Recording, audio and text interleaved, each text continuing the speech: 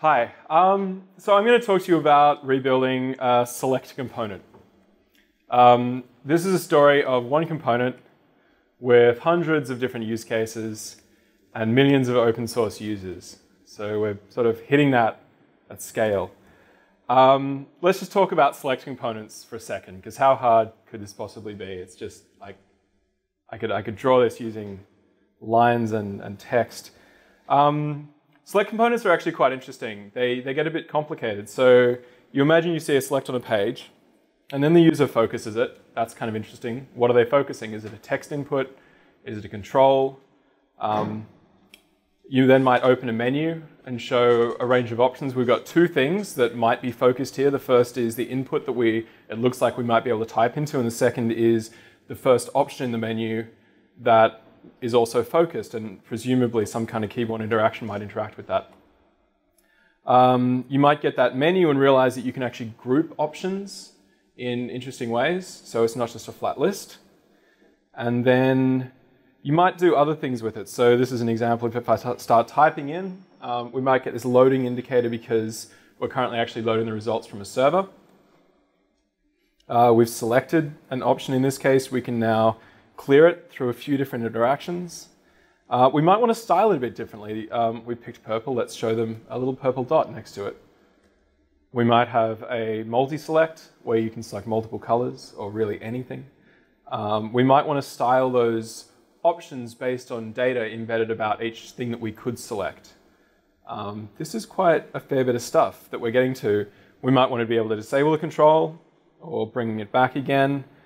We might even want to be able to create new options that don't currently exist in the list, which of course could just be entered into a form, or they might trigger some kind of back-end process to resolve to an ID value that we can use. Atlassian has hundreds, if not thousands, of select components. And I don't just mean like there's one here on this page, there's one here on this page. I mean like variations on the concept of a select component. Some of the things that we use them for include assigning tasks to users. Those ones often have a little avatar of the user embedded in the select. You might select states and options. We use them to change issues from open to closed, to pick components things are linked to. You could change filters if you're looking at a list of things. You might change filters, and that's actually using a select. You're effectively filling out a form at the top of a list and getting the new value. Also things like in Stride, if you're adding people to a room, that's actually implemented using a select. So the number of things that this one seemingly simple component can do is remarkably broad. And when you start going into what these different behaviors look like, you get a few this or this, and this or this. And they can be searchable or they can be not searchable. They can be single select or they can be multi-select. They can be preloaded or they might have some async loading property.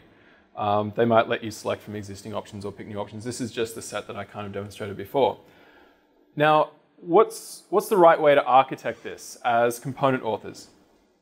So I've spent the last probably 9 months now on the Atlas Kit team here at Atlassian, and we are building the user interface library that the rest of the Atlassians use to build all of the products, from Jira to Stride, and Confluence, Bitbucket, and sort of everything else that is produced here.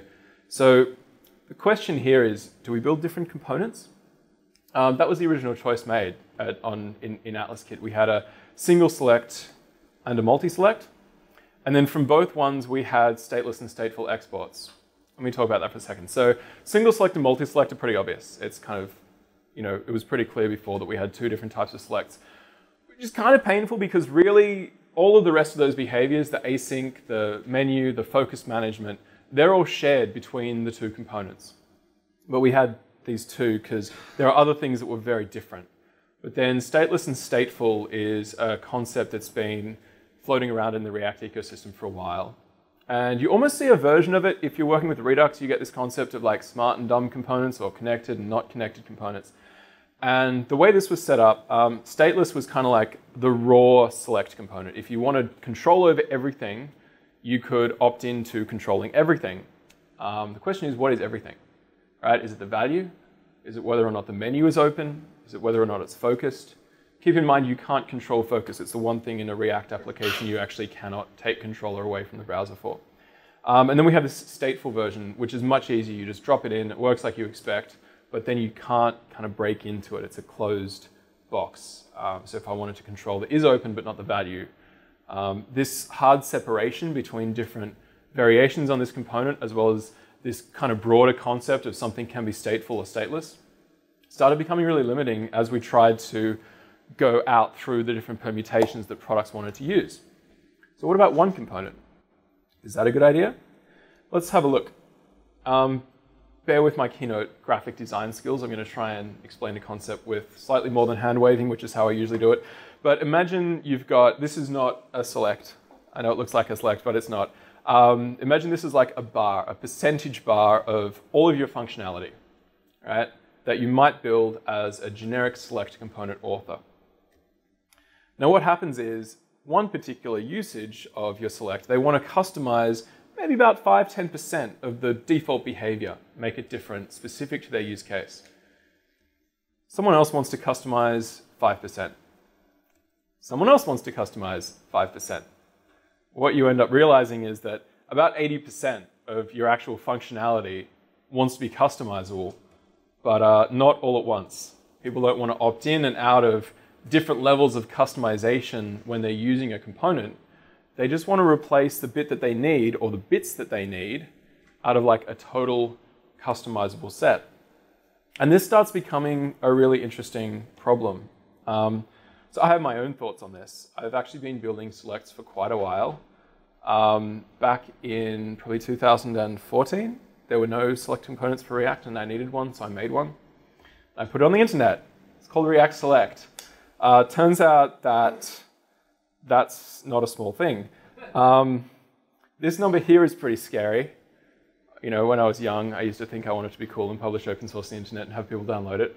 I now understand you have to be really careful what you ask for, because if you look at my GitHub project, there's some really cool numbers here. Like, yay, I'm popular, I got stars, and then you realize, actually, no, I've got 800 open issues. This is the reality of writing something, open sourcing it, and accidentally becoming quite popular. This number here is cool, 46. I'm quite proud of that. That was at 200 back in October, November last year, when we were in the early stages of what I'm going to tell you about. So that was really scary. 46 feels like nothing to me today. But so yeah, so this component kind of got a little unwieldy, not gonna lie. When you have that many people trying to use something and it's a frickin' select component, it gets really complicated. We ended up with over 100 props to customize all of these different various customization points. People wanted to be able to change the label, internationalize the thing, change the way that accessibility worked, how screen readers would read out the number of selected options when you tab into the component. They wanted to be able to render different options, different menus, portal the menu. They wanted it to close when you select an option. They wanted it to open when you focus into it, or not open when you focus into it, or open when you click on it, but not when you tab into it. It's like, man, this is seriously complicated, right? Difficult to manage. It also had a bunch of internal state. So internal state, as in whether or not the menu is open, is internal to the component, which means that you end up with 20, I kid you not, that is the minimum I've seen, 20 issues being open saying, I can't style this menu because it closes every time I click into web development tools. Because of course we move focus away and close the menu. That's a legitimate problem. But also things like you're internally kind of keeping a cache of your options and you've got to synchronize that when your external options change, or you're internally keeping the value so someone can just drop it into an HTML form, or React style HTML form, but then people want to use it in a controlled application and bind it to Redux, and it's all controlled by props. This is a problem if you don't have that under control. It's fundamentally complicated because what a select is actually doing, if you're building it in React and shipping it in a browser environment, is it's basically the abstraction layer between a whole bunch of, like what you want is a declarative API for React, but there's actually a ton of imperative API going on underneath the hood. And that imperative API is really important because you can't just respond to the fact that your input was focused. You need to know, was it focused because the user clicked on it, or is it focused because they tabbed into it, or is it focused because they just clicked on something else and you refocused it? They might have clicked on the drop down and you refocused the input because that's actually where you want the next key tap to go into. Because of all this complexity, it had a really locked down API. That meant that it was very hard to build extensions, and this is where all those issues and PRs came from. Every time you had someone wanting to do something slightly different, they couldn't actually do it. So what they do is propose changing React Select in order to do that as well. Or instead, we got those as well. Not everyone respects what everyone else wants to do with your component. That's life.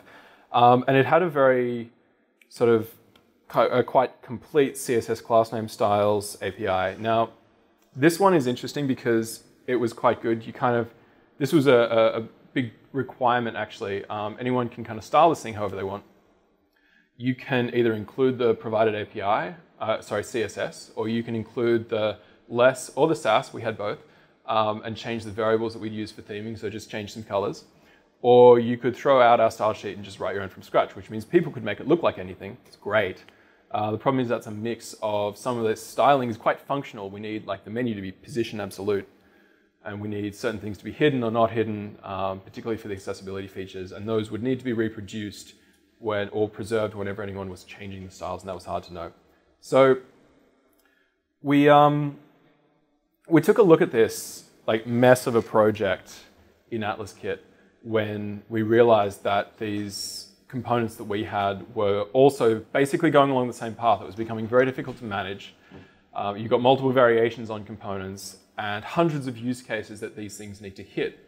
And we said, well, what do we do here? And I was like, I really feel like I've played this game before. Why don't we have a look at React Select and see if maybe we can learn from that experience and come up with something for AtlasKit that actually not only solves our internal use cases, of which we have hundreds, but also is a much better outcome for the millions of other users that we have.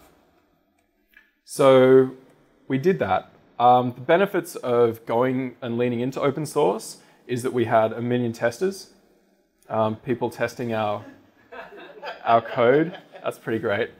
We also had like hundreds of contributions into the project, and I've learned more than I ever expected to about selects and also accessibility, because I've had PRs come in where people have suggested something. I'm like, wow, yeah, like that's a really good, I hadn't thought of that, but good one, thank you. And that's ended up making its way into this quite mature project now. We also have unlimited requirements. It turns out that all the people on the internet can think of all the things that you could ever possibly do with a select. And we also actually have quite a solid and scalable setup in it. So I'll show you this in a minute, but there's the whole CI process becomes really, really important when you're trying to manage a project with that much activity. This is kind of like what Luke showed us at the start of the night in terms of having a lot of people contributing to a repository. This has slightly different properties. It's a lot of people contributing to a single package, and only a handful of us are actually reviewing and then merging and publishing those things. But it needs to be really easy to see what someone's proposing you change, review code, know that it's covered by a comprehensive test suite and that sort of thing. So open source sort of forces us to be on top of our game from that respect.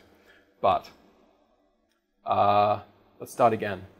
Let's like rethink this a bit. Let's figure out a better approach to all of this. So introducing, it's the first time I've ever talked about it publicly, React Select version 2, which is also powering the new AtlasKit Select package. They are both open source, and you can install either of them from NPM depending on how much you want your selects to look like Atlassian's selects. They're both the same code.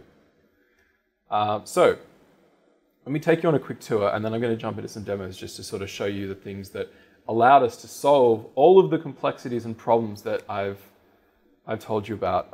Now, if you excuse me for just 1 second, it's driving me crazy not being able to see what the next slide is before I...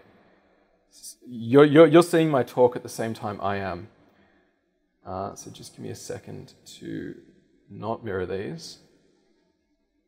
Yeah. Cool. So here are our design goals for like a select that can meet all these requirements and not drive me crazy. We need flexible data input. This means people can feed it anything and then operate on that anything. I don't want to have to expect a shape of data from people in their options. which means we're going to need customizable operators, any kind of piece of functionality that might expect the data of options or values to be in a particular shape, since people can provide it with any shape, need to make some default assumptions, but then also be replaceable. That one's a good one. We wanted to move towards extensible CSS and JS styles, because if you ever tried to maintain a large open source project that has originally had less styles and then had someone contribute a Sass port of that and then tried to keep both style sheets in sync for over a year, this is definitely something that you want. The component injection API is something we came up with, and I'll show you what that means. But basically, with this kind of component, you want a lot of control over it, but you also want to be able to give other people control over any of it. That sort of diagram that I showed before, where you want 80% of it to be customizable, people are only going to want to change 5%. If you make them change 80%, then really that's not a great thing. And also independent state management is really important, getting the sort of internal state that I was talking about before and making that independent of the implementation of the component. So what we've actually done is we've taken this big box of flexibility and turned it into, a few key areas that can be changed. And what that means, let me show you some simple code examples. So for the data, functions, components, and styles concepts, let's start with a basic implementation of a select. We have 3 options for some great meetups in Sydney that you could go to. This has the default shape of data, a label, and a value, and we pass them as an option, as options. Now, if you just ran this in a Create React app, then you'd get a select, and it would let you pick from these things, and it would sort of just work as expected. Now, let's say we wanted to do something a bit different and customize the way the label looks. Instead of having 50,000 props to do that, what we do is we let you define your own component for rendering options in the menu. They take the data that exists for each option, and then you can pass those components into the select, and it would render for each option in the menu a div with the label inside it. Now we're just reproducing the default behavior set, but let's say that we have logos for each of these meetups. And what we're going to do is take that value now. I should have added that to my arguments, but I was coding in Keynote, so I'll live through that one. We're going to drop that into an image tag in the inside of the option. Now let's say that we also decided that we're going to color code our options, make them a bit easier for users to see between. So we get our colors, and now we're going to extend the styles as well. So we'll take the default option styles and extend what React Select is going to implement and add the color in, taking that from the data that's been passed from the user all the way through to the styles that get put onto the component. And there are other similar extension points. So if you wanted to do something like have a completely different data shape because this stuff's just coming off your backend server, and you don't want to do a ton of processing it into an opinionated format, you don't have to. What you might need to do is override more of the built-in defaults. So tell React Select how to filter for options or how to disable, detect that an option should be disabled. Should we have a disabled property in that options object? I don't know. That's up to you as a consumer. If you do provide an is disabled prop, that will work by default. But if you have some other condition, like you don't want to allow even numbers to be selected, you could very easily implement that just by passing that function in. The same thing for selection. So we have this kind of complete API now. We're getting everything that you could want to change and allowing you to change just that thing whilst retaining the rest of the built-ins. Now, what I mean by independent state management is this idea that anything that you might have in the select component that it might want to treat as internal state has a prop that you can provide that would provide that state. So if you start doing things like is loading and passing that in as a prop, then that works. And this is quite powerful. This basically turns our select component into a select framework from which we can build multiple components, all of which hit a much more opinionated, specific set of requirements, both within Atlassian and also all these people who are opening hundreds and hundreds of issues. My goal is to not have them ever need to open issues for things like this ever again. Please stop opening issues. Everyone on the internet. I need to sleep. So at this point, you might be looking at this extension framework that we've come up with and been thinking, hey, but I heard, like, aren't render props cool these days? And there's definitely at least one other major Select project that's gone all in on implementing render props, and we definitely thought about that. But ultimately, so basically render props provide the ultimate flexibility of implementation detail. And that's actually not what we want in this case. We don't want people to have tons of flexibility. We just want them to be able to change what they really need to change and keep that to a minimum set. So if you think about it, like, render props allow users to provide their own implementation. Another way of saying that is render props force users to provide their own implementation, which means all of this crazy, intricate knowledge that we have about how Select should work that's being carefully designed and checked for accessibility, render props kind of offload that onto the consumer, which is absolutely not what we want here. So React Select controls the behavior of the component and provides the default implementation for each of its functionality points. But the built-in behavior can be controlled with props to a point. We got that 100 down to, I think, sub 50. And I don't really ever want to add any more. So it's controlled to a point. But then you can override the built-in logic where and when you need to beyond that point. So being able to extend styles and replace components is basically incredibly powerful. But I don't remember what I was going to say to that slide. But the point is that by default, we control the nuance, which is great for accessibility and touch support. So, like, the number of lines of code that end up dedicated to making sure the screen reader experience is really solid, making sure that the keyboard navigation and the mouse navigation are both first-class citizens, and that it all works as you expect on a touch device is really quite huge, and we'd rather encapsulate that for as many people as possible. So, demo time. Quick, I'm going to need my screens to match up again now. Moment. Cool. All right, so this is the new React Select. I will zoom it in.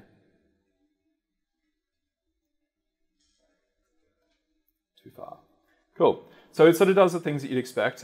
This is the example site that we're working on. Little cool point of note, and shout out to Ben for giving us this button, which actually opens any of these examples in Code Sandbox for you. You can just click it and play with them. We have a simple select. We have that grouped select that I was talking about earlier. And we have a multi-select. These behave exactly like what you'd expect. Now, at this point, you start getting some really cool options. Because of our component replacement pattern, this is basically all a select does out of the box. But because it's a framework, what we want in Atlas Kit for a multi-select, we've got some great designers, and they said that when you remove an option, it should, oh, it didn't work. It should animate out like that. So we can do that using React Transition Group, but React Transition Group's about 14K, and we don't want to force every user that we have to use that. Also, we have some pretty opinionated animation sort of curves at Atlassian. So what we shipped was this animated components variant that lets you implement that animation inside of the same component. Now, the way that this works is, I'll make this really big. In our animated set, let's just have a quick look at that example. We're pulling in the animated components, and we're dropping them on the components prop. What these are actually doing is taking each of the built-in components and wrapping them in CSS transition group components, and then returning the built-ins. So we're able to keep all of the built-in logic around this concept of this is an option, it renders a particular way, it's got this cross button. When I click that cross button, the component will be removed. But we're also able to kind of get in the middle of what the Select framework is doing and wrap it in a transition group component that manages the transition when it's removed. This gets even cooler. If we look at the async component, because we can manage things like the state of this input as I type, as well as the loading prop and the options that are being passed to the component, we can actually take the select framework, which looks, I'm not going to show you because it's huge, but we can basically manage things like the internal state of which options have been loaded from the server. We can tell React Select, don't worry about filtering the options, we're going to do that. Whether or not we're currently waiting for a request to return, and what to do when the input changes.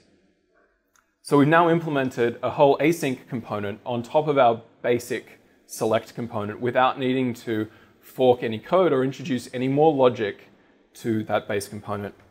Another example is being able to create things. So we've got a few interesting things here. I've got my colors. Let's say I wanted hot pink. I can create it.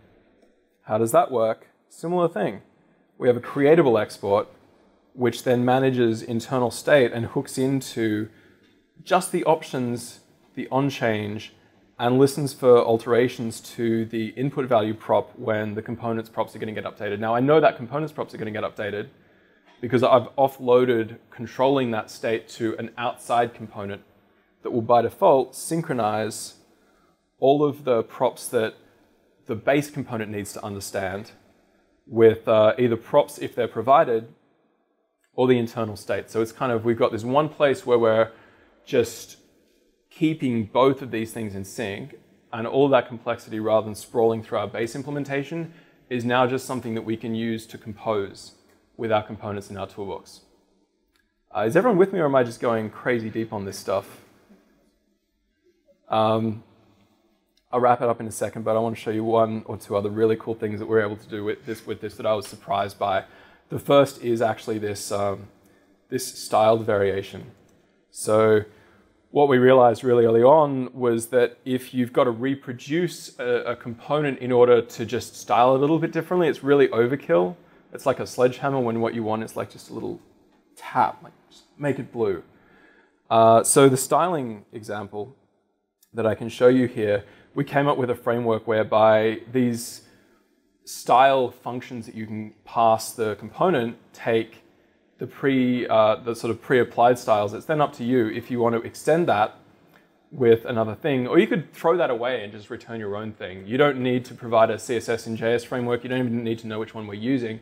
It's Glam. Glam's great, but it's really quite simple to work with. And we were able to retain the same flexibility that traditional style sheets gave people, whilst consolidating the implementation of each of the default styles with the components that they're representing. So the CSS for each group is this much padding, and that's all nicely co-located.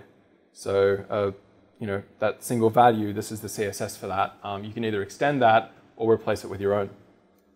And because, of course, we have that principle where the user's data is their responsibility and we shouldn't care about it, it means that we can implement things like this color version where we're actually calculating different colors using chroma to detect contrast and create variations on it based on data that's being provided with the options that Select was never expecting to be there in the first place. So it's been really cool. It's been surprisingly flexible. It's hit all of our kind of things that we were, like, it did all the things we were hoping it would, and then it did some things that really surprised us.